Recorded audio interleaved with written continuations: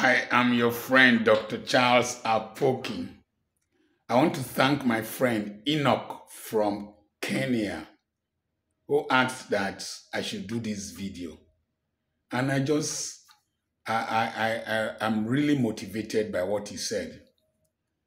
We want to thank the president of Kenya for being wise, reasonable, and sensitive to the cries of his people. Their protest against that financial tax law, whatever it was. The people were angry and they mobilized against the government. And the government eventually rescinded their decision. I hope they don't bring it back in another way. I was thinking as I went to change my dress, if a lot of these African leaders were our colonial masters, they would not have left. They would have killed a lot of people.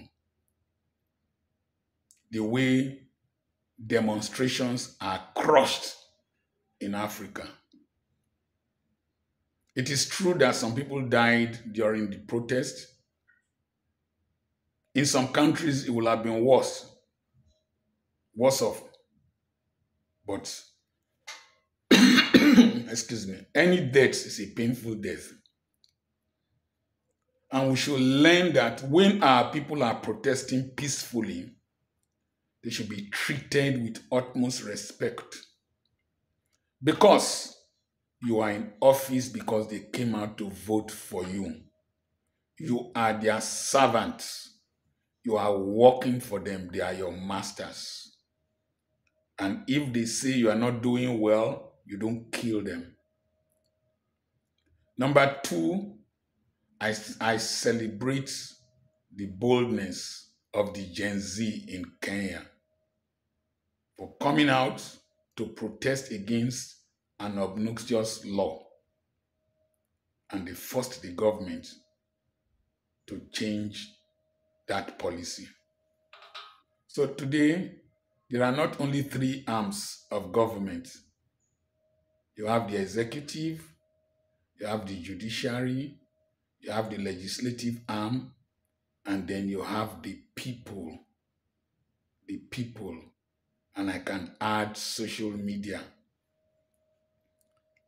I heard that one of the members of the judiciary condemned just picking people from the streets and not seeing them. I want to congratulate and thank that judicial officer. In several parts of Africa, the judiciary, the police, the army, the legislative arm collaborate with the leadership to suppress people.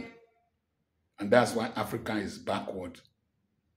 If it were to be in Nigeria, religious leaders will have come out to go and show solidarity with the president and tell him that, that they are behind him and tell the people that peace should reign, that Islam is a religion of peace and Christ is a man of peace. But a hungry man does not have a peaceful stomach. Then traditional rulers will have come out and visited the president and told him that they are with him. These are the institutions that drag nations backwards. Traditional institutions, religious leaders, hypocritical ones, parasitic traditional rulers, parochial military and police forces. You will shoot people protesting against tax laws. And you are among the poorest paid in the world, police officers and military in Africa. You are among the poorest paid. You live in dirty barracks. You drive rickety cars. Some of your uniforms look very shabby. When you retire, your retirement benefits will not be paid for many years. And some of you will die without receiving your retirement benefits. And then you will shoot at people protesting for a better country. There was one of them I saw that was throwing a tear gas and his hands blew off. I don't know how true is that. The military, the police, the judiciary, the legislative arm, traditional rulers, religious leaders in Africa take time. From slave trade, you have been our problem. This Gen Z, this generation, Gen Z generation, I told you before now, they will question everything. And they don't fear, don't play. You will learn the hard way according to a very dark black man. Many nations are at a precipice. Any little push, Kenya will have degenerated to military rule and chaos if not for a president that was wise and backed off from that law. Don't take the people of Africa for granted. They are so exposed today and they are ready to fight for their rights. God bless the nation of Kenya. God bless the president. God bless the youths of Kenya.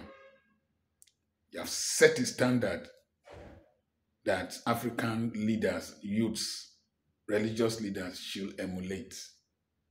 Dr. Charles Apoki is still my name. I am the area grandfather.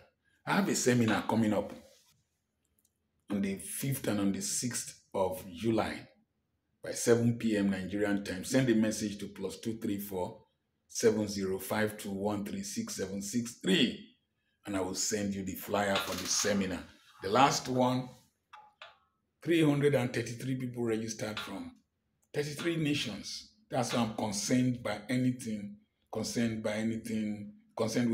that happens in any nation of the world. I become the area grandfather. God bless you.